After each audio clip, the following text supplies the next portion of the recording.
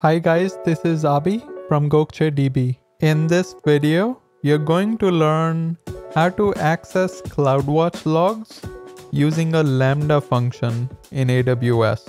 Let's start by going to the AWS console and search for CloudWatch. Click on Logs Insights in the left menu, then pick a time duration. For log group, I'm going to select my web application firewall log, then copy paste a pre-written query. Here I'm selecting a bunch of fields followed by sorting the result in descending timestamp order and then limiting the results to 5 records. Let's go back to the AWS console and search for IAM. Click on roles, then hit the create role button. Select Lambda under use case, then hit next.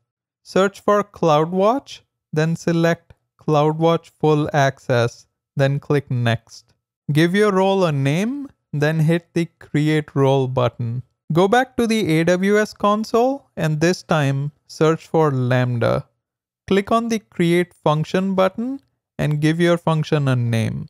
Select Python for runtime and for default execution role, pick the IAM role that we just created.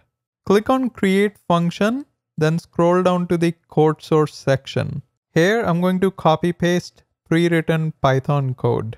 On line 1, I'm importing the Boto3 library, which is the AWS SDK. On line 8, I'm initiating the Boto3 client. And on line 10, I'm defining the query.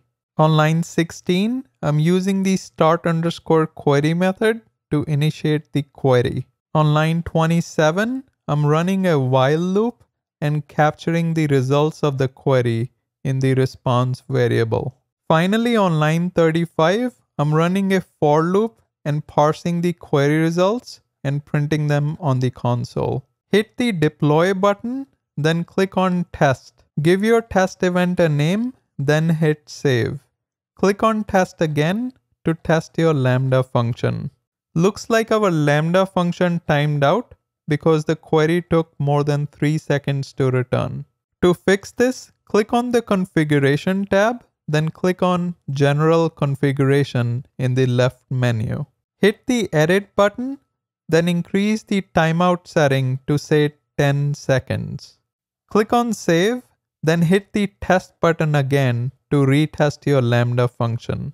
This time, our function seems to have worked as expected, because we can see the CloudWatch log results in our console.